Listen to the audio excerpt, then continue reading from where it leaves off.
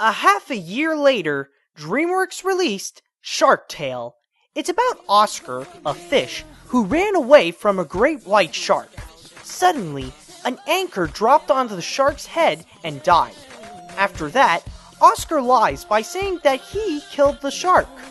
Then, Lenny, the brother of the dead shark, who is a vegetarian, so in a way he's like Edward from Twilight, except when Lenny's on he's tolerable. Anyways, he teams up with Oscar because his family is trying to find him so that they can kill him for revenge. Originally, the title of the film was supposed to be Shark Slayer, since that's what they call Oscar after the shark died.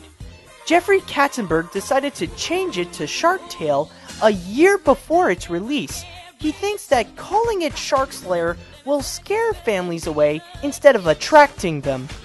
Maybe people will think that with a title like that, it'll be like a major R-rated action movie with swords, giant sharks attacking, and blood coming out like Diet Coke with Mentos. Actually, this sounds like a pretty cool movie.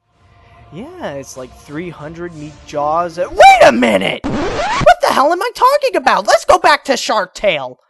Early in production, James Gandolfini was considered to do Don Leno, the dad of the dead shark, Christopher Walken to do Luca, and Sacha Baron Cohen to do one of the jellyfish. During that time, composer Hans Zimmer was starting to be tired of scoring epic movies. So, to take a break from it, he decided to call Katzenberg to score for this film so he can try a fun animated film for a change. When it was released, it was pretty good at the box office with $367 million worldwide, but with the critics, whew, it got ugly.